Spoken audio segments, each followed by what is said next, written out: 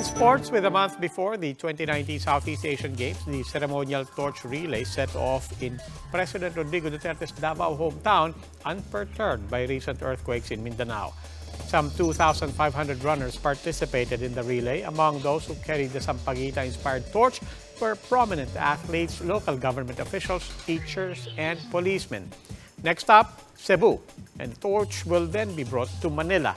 From there, runners will take turns taking the flame up to Tagaytay, then back to Manila, before finally making its ultimate push to Clark City, home of the upcoming SEA Games.